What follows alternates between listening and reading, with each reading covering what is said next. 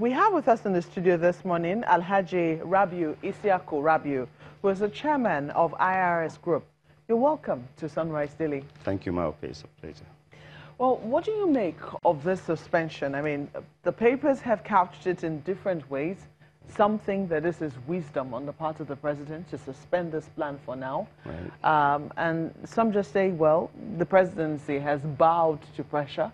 You know, how are you reading this? Do you think it bowed to pressure? Do you think this is wisdom?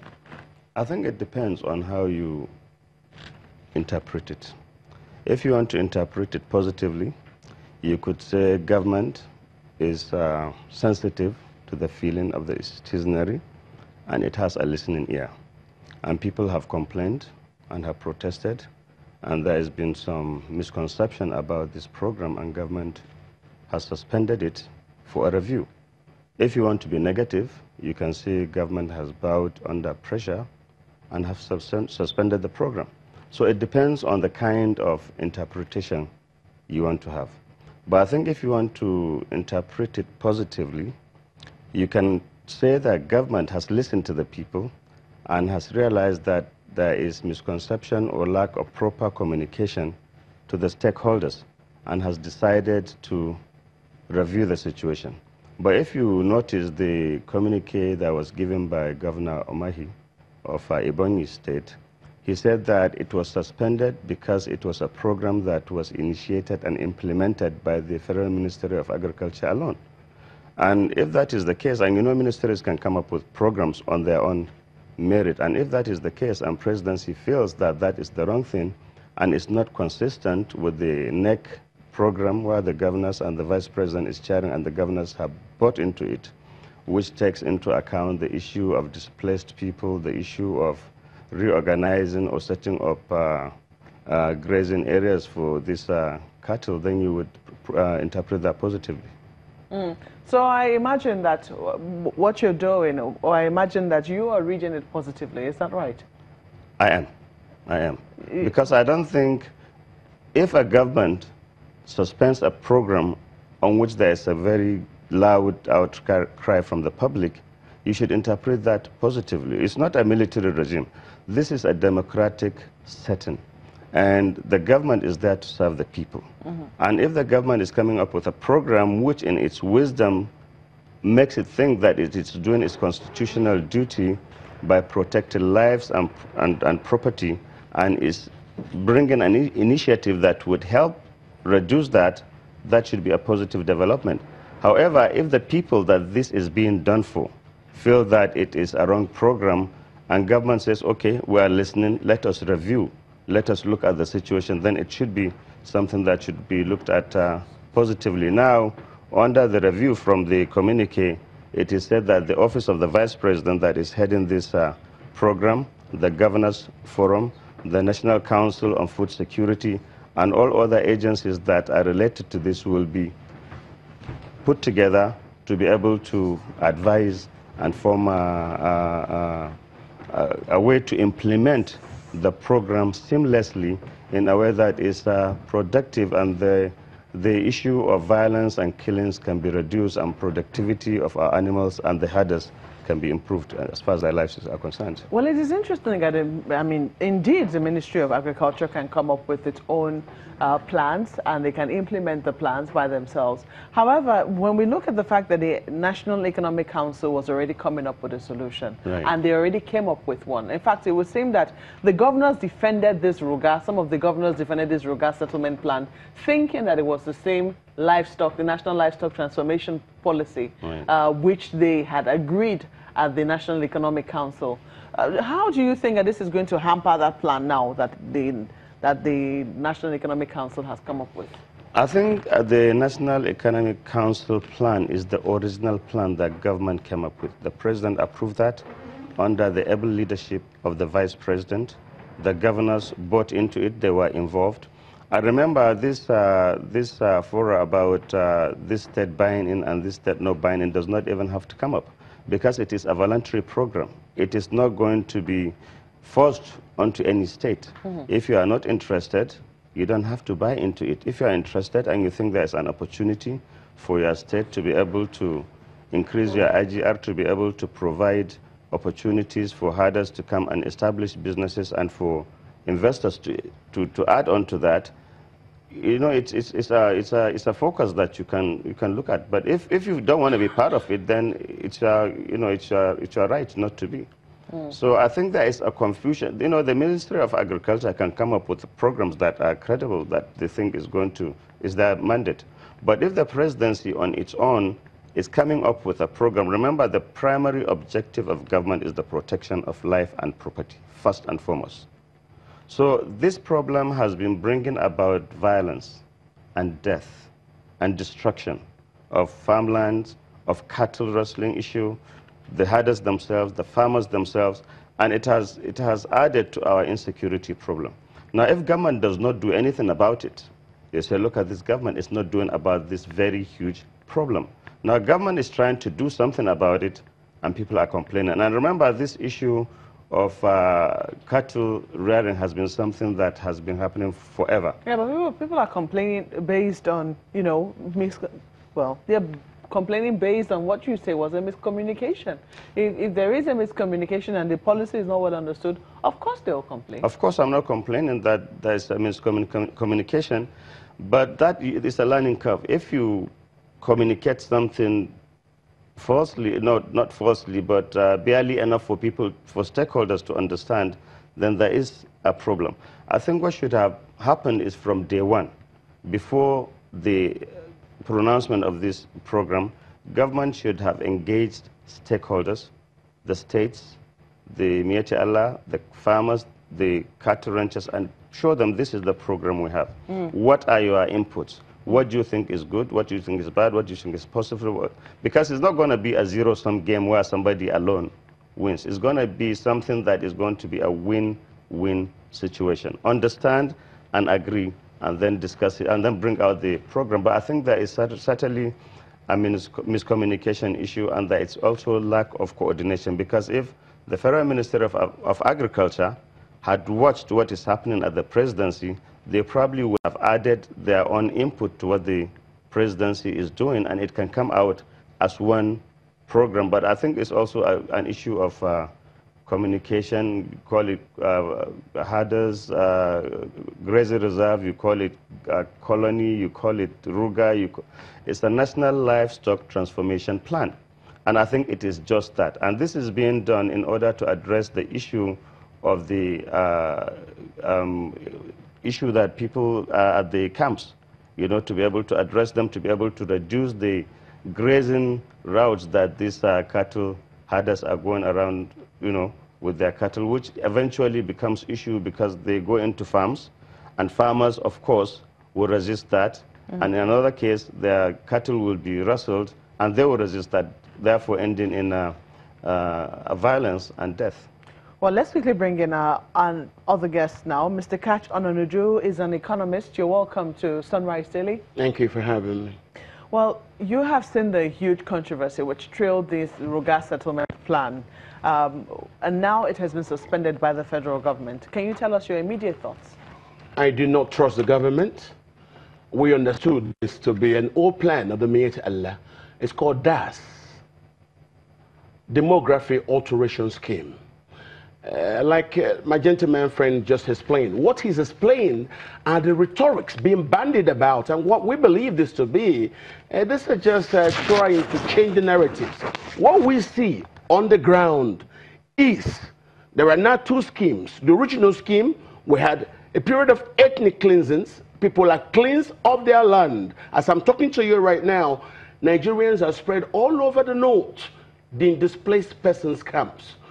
Why not return them back to their homes and their homelands? What we now see, those homelands are now being taken over, and the people we see on those homelands don't speak Hausa. I'm sorry, which? Don't speak, that's what I'm telling you. I came myself from Bundu. I went to Kwaterekwashi on last weekend. I went to Kankara when I was called. When I drove there, I'm sorry, the person I met was speaking French. Mr. Ononuju, please just calm down a moment now. I want you to tell us, I mean, if you're mentioning states in the north, can you tell us where this place is? In Abuja, there is here. In Plateau State, there is there. I have been myself to Anka. I've been to Dangobe. Can you say where this states are? These are in Zamfara State. I don't know where this in Zamfara State, yes. I've been to Anka. Yes. In Zamfara State, I've been to Malele. In Zamfara State, I've been to Dansadau. In Zamfara, I've been to Dangobe. I've been to Maru. Last week in Katsina State, I went to Kwatarakwashi. So along the Kwatarakwashi Kankara Funtua road, I saw Hausa youths blocking the road.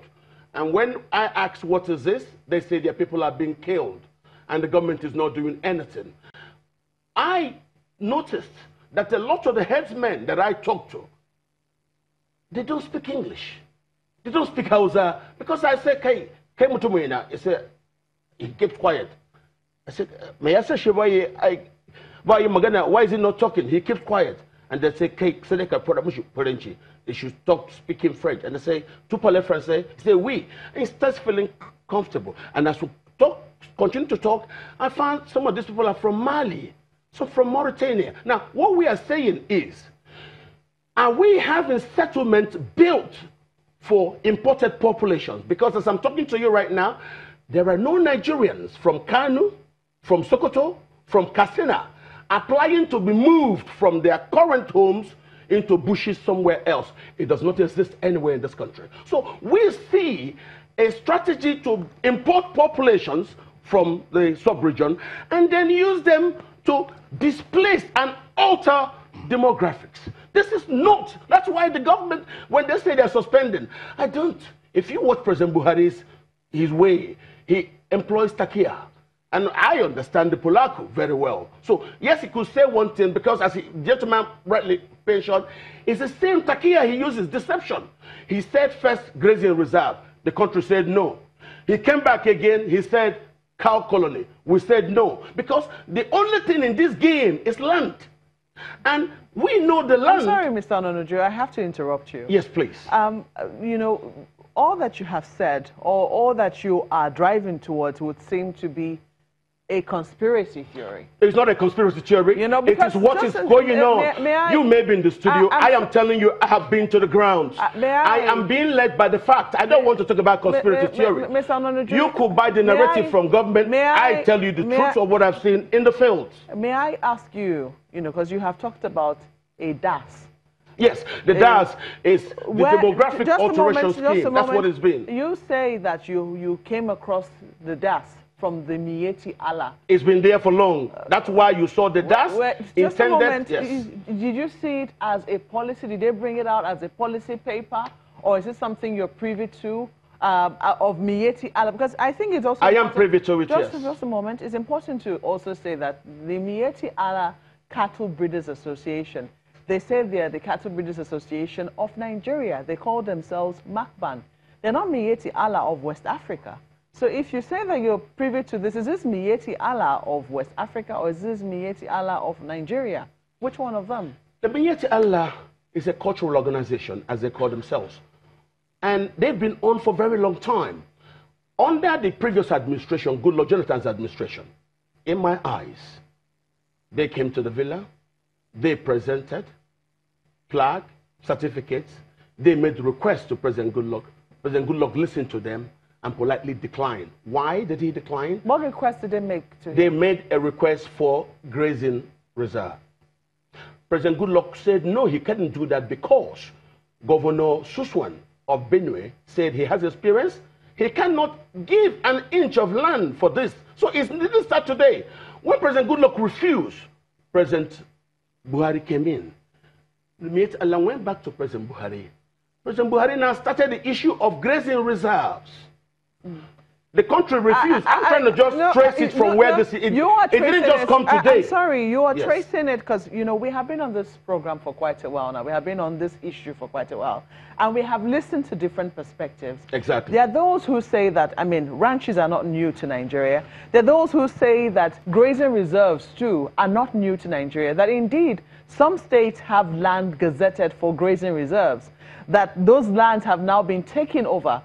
On this program, we have heard the RUGA instance, for example, where there was land allocated for this issue in Kaduna State, and now that land has now been taken over by you know, or is now being used for a no, purpose. it was upgraded into an emirate. That's what the people say. Into a purpose that is now different. But initially, it was meant for people who had cattle to come in, graze, and then, you know, go. The Attorney General of Kaduna State, former Attorney General of Kaduna State, was here on the program explaining just how that land was meant to have been used. Now, there might be other issues around, you know, there might be fears around how this, you know, this land, what the settlements could do in future. However, when you come up with these plans, is this something that you have seen, you know, being brought in from somewhere, or is it something that you think could happen as a result of if this plan was implemented? It is something that has happened before now. I, as a child, I schooled in Jos. I went to a place called Hickory School. When I was in school, the British were there. The Fulani only existed at Tidum Fulani on the Bauchi Toro Jos Road. Today, they are killing in mainland Jos. They want Brakinladi, they want Riom. So people, because of the history of the past, are afraid. Now, the president has not been honest, as you've known. If we are to actually look at it, what it is, agriculture, it has nothing to do with the federal government. These issues of land and agriculture is state. It's got nothing to do with the federal government. Why is the federal government trying to force itself? There's a Federal Ministry of Agriculture, and it definitely has a role to play in terms of. It does not have a role to play on ethnicity. It does not have a role to play. It has a role to play for Nigeria, not for an ethnic group. Not also when you now see the ethnic group being given a radio station. Not for the same thing that now you see people's land are to be taken. What I'm telling you now is, why doesn't this government return the internally displaced people? The place of my growth as a child is Jos. I go to Jos, I see people displaced. Why are they not returned back to their homelands? Why is the government trying to now import people to resettle on that land? Is this very difficult to understand? This is what we are saying. We will come back to that. The government is not sincere. Mr. Ononuju, we'll come back to that in just a moment. But let me ask you, Rabiu, what do you make of this controversy, this conspiracy, for want of a better phrase, conspiracy theory? Because these are fears that people have. These are some of the things that they've heard, and these are some of the things that they think could happen as a result of the plans of the federal government. I think it's not fears. I think it's cynicism. I think it's pessimism. I think it's misinterpretation of the very good policies that are being churned out by government. Be it President Buhari, be it President Jonathan. I think one thing that is critically important for us as a nation and as a people is to identify areas and issues that are going to be positive and productive for us as a people and as a nation. I think the issue of tribalism, the issue of diversity that should have helped us move forward should not be what we are discussing. This is a global program. The whole world is watching us. My brother here is somebody I love and respect. I feel he is me and I feel I am him because we are Nigerians. I don't feel the difference between us in terms of religion or tribe or ethnicity or any such thing. Why can't we come together and identify areas that are problematic? If a northerner is killed, it's the same as if a southerner is killed because we are all Nigerians.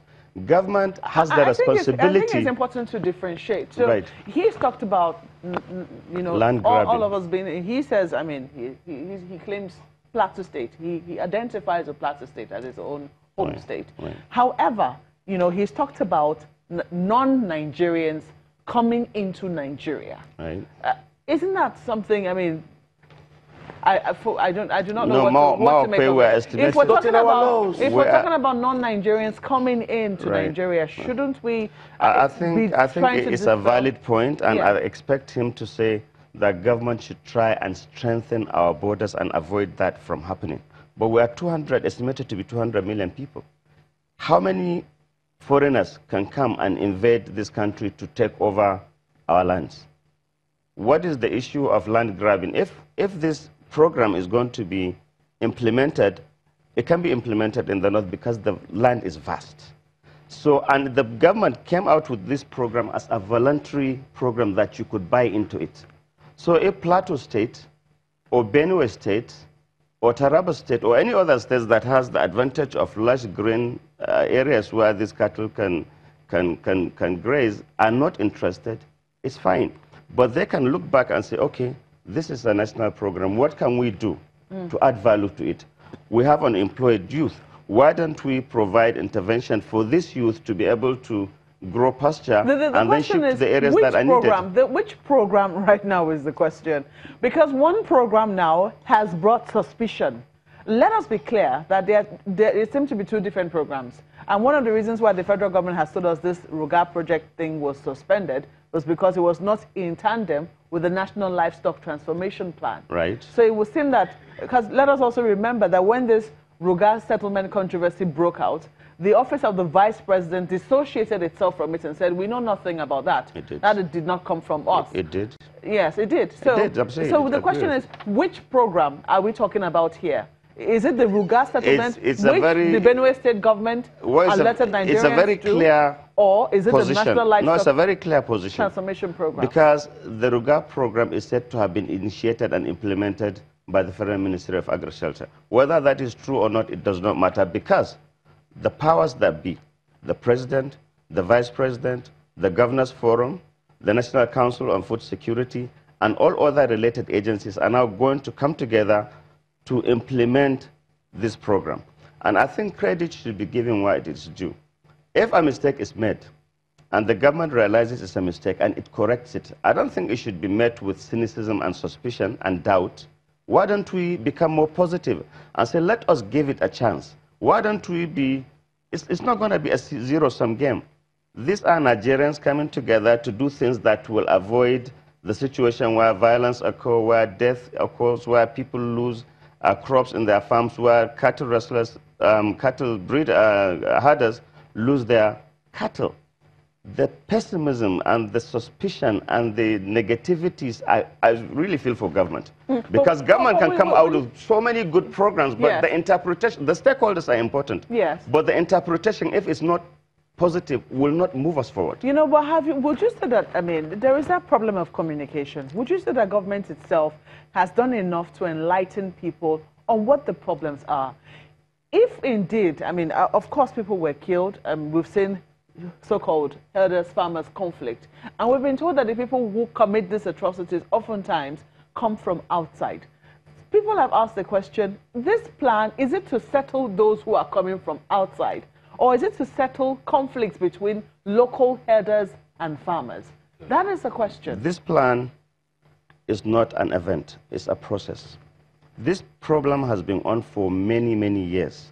And we know we started this cattle ranching issue since 1951, when Mokwa Ranch and Obudu and Akumu in Odo State were established by the colonial rulers. Then in 1958, the colonial rulers came up with a program called Fulani Amenities Program. That is to settle them in one area, provide them with pasture and water and veterinary services and maybe some housing and clinics and schools. In 1963, forest reserves were converted to grazing reserves. In 1965, the grazing reserve law was established. 1966, we had the military coup. This entire program went off course, and we did not have visionary leaders that would see the opportunities in this value chain of cattle rearing. Until 1978, when the land use decree was made, which is now Land Use Act. The Land Use Act now puts ownership of land in the states. And any state that sees an opportunity in this sector can take advantage of that. And I cannot be clearer than what Governor Omahi said. Are we going to be thinking that RUGA program is the issue, or are we going to concentrate on what the federal government led by the president, and a program that is being headed by the vice president, and all the governors in the governors forum are going to be part of that program, and the National Council on Food Security is going to be there, and all other related agencies are going to be part of this program. The question is, which program? National Livestock Transformation Plan. That is the only thing that is working. That is what he said. He said, the Governor Omahi, Ebonyi State Governor, said that the RUGA program is not in tandem with the National Livestock Plan of the federal government. It was an initiative of the Federal Ministry of Agriculture, and that has now been scrapped or suspended. Now, can you tell me a situation why you think all the state governors, led by the vice president, and all other related agencies will sit down and come up with a conspiracy theory to take land? Land from who? In any case, if this thing is being looked upon as a northern thing, there's enough land in the north. So for me, I would say if other states are not interested, it is within their right. But as Nigerian states also, they can contribute to this program without livestock necessarily going to their states. Come back to the states that are willing and invest money, call investors. The government's responsibility in this case is to provide states will provide land, government will contribute, and states will contribute to provide infrastructure, pasture, dam, veterinary clinics, and maybe some developmental facilities like clinics and schools and markets for these herders. So it'll be interesting to see. I mean, if states were the ones who came up with this in tandem with the federal government, came up with this National Livestock Transformation Plan, of course, I mean, they will be interested in something that they came up with. Perhaps what they're not interested in is what the federal government's ministry, with the federal government came up by itself unilaterally. You hit the nail right on the head. There is no doubt about that. And it is said that this is a program by the Federal Ministry of Agriculture. The president approved the suspension of this RUGA program. The vice president has been heading this National Livestock Transformation Program. Though even in the vice president's office communication, there are questions to be asked. Okay. You know, when you look at the line of communication and what we have seen. But, you know, let's leave that aside. Mr. Ononuju, let me ask you, now that this project has been suspended, you say you still do not trust government. Is that right? I don't trust government. I don't trust Buhari. President Buhari's he's heading the government. Deceitful. Now, let me just say it now. Come on. He's my president. And what he has done is what I will look and I will say. The gentleman is right. There are rhetorics painted by government, but non-state actors are the ones you saw doing what the governor say. This is not what we said. Doing what the vice president say. I'm not part of this. But what do you mean non-state actors? Good. Who are those non-state actors that are, if he says the government is not in line with the importation of those populations? Take your cameras, put them on the street, talk to any of those herdsmen with this, and you will find that they don't speak Hausa, they don't speak English. Perhaps they speak Fulfulde. Listen, if there is no Fulani man in Nigeria that does not speak Fulfulde. I grew here, I schooled here, I speak Hausa, I do Fulfulde, I do all that. So for me to be in Kankara, and I now talk to somebody, I say, he kept quiet. And the house has told me... I'm sorry, Mr. Ononuju, we cannot use one instance. And I'm not using one instance. Exactly. I think it's extremely important. I will also tell you about Benue State. Just a moment, Mr. Ononuju. I think it's very important that we have a tempered discussion here, you know, so that we can hear ourselves. You cannot use one instance to say that you asked one person and the person couldn't speak, and as such it means that they are important populations. I did not ask one person. Now let me land. If you say that you went to Zamfara State, and indeed there has been a problem, you know, of conflict in Zamfara State, a huge problem where even the locals believe that their lands are about to be taken. However, if you talk about Fulanese, so to speak, trying to take over populations, isn't it affecting fellow Fulanese as well? No, then very good. Now, that's a good question. Because the Fulanese that we have seen during the shootings and the killings are Fulanese from the French-speaking countries. The fellow Fulanese in Nigeria, who these things affect, it is their own reputation. Because the local Fulanese in Nigeria are not doing it. So why has the government kept quiet? Very simple. It serves the intentions of government to actually have those populations cleanse up those lands, so that those people that want to be resettled can be resettled. That's one. Two, as I'm talking to you right now, excuse me, sorry. Not one single person. Let me understand this. What you're saying is that it suits the purpose of government for local Fulani populations to be cleansed. No. And then not for local Fulani populations. Fulani populations are not being cleansed. Hausas are being cleansed. Bachamas are being cleansed in Newman. Thieves are being cleansed in Benue. Biroms are being cleansed in Plateau. Jukuns, Kakas, Panzers are being cleansed in how would you Gembu. suggest, I mean, we certainly have a problem on our hands. How would you suggest then that we now marry? Because, you know, we have still seen herdsmen moving around the Federal Capital Territory. Yes. We're seeing them moving around. They have done that for years. And we're saying this cannot continue. How do you suggest that we settle our local herdsmen in, you know, in settlements so that they can actually practice modern, you know, agricultural practices? The language used is National Livestock Program. If you go to livestock, what I call it myself in classes I teach is the protein farming industry. Now, protein farming industry is huge. If government actually wants to bring an intervention in the protein market, you could do this, and everybody who is involved in protein business, whether it is pig farming, whether it is goat farming, whether it is chicken farming, whether it is a cattle husbandry, you partake. States will then do what they want to do. If, however, the government insists on helping the Fulanese who come from outside the country, that is their program.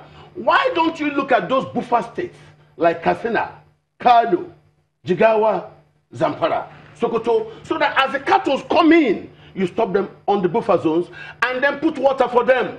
Why would you not take cattle from Kano to go and resettle in Abakaliki and then use Governor Umahi to be speaking grammar on television? Well, I think that Governor Umahi can speak very well for himself, and he has spoken very clearly that they were not a part of the RUGA plan. What they are a part of is the National Livestock Transformation Plan. That's why I'm asking you, if they're not part of the plan, why does the plan exist? We have to wrap up this particular segment, gentlemen. We have to thank you both. Just a minute, Margaret. I need to explain this.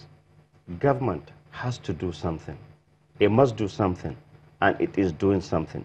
We are losing lives, we are losing property, and we must try to interpret positively what plans and programs government is bringing.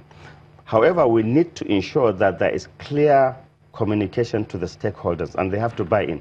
Anybody who is not interested does not have to be part of the program. Okay. And this is not for Mr. Ononuju is going to ask for his own 1 minute as well. But my 1 minute is let the states look at the law. Allow the laws. The states can deal with the agriculture. If Buhari is serious, give money to those states. Let them block the people who come in, because this is two ways. If you want to do protein business and you want to help those who farm protein, give the states money. Let them farm protein any way they want. If it's chicken, if it's goat, if it's cow or piggery, let them do that. Okay. Don't do an ethnic game and then bring people to come and kill Nigerians, displace them to seize their land. It's a fine place to live. Gentlemen, we have to go, I'm afraid. we have to go right now. Thank you for coming on Sunrise Daily. Alhaji Rabiu Isakil Rabiu is the chairman of IRS Group, and Mr. Katch Ononuju is an economist.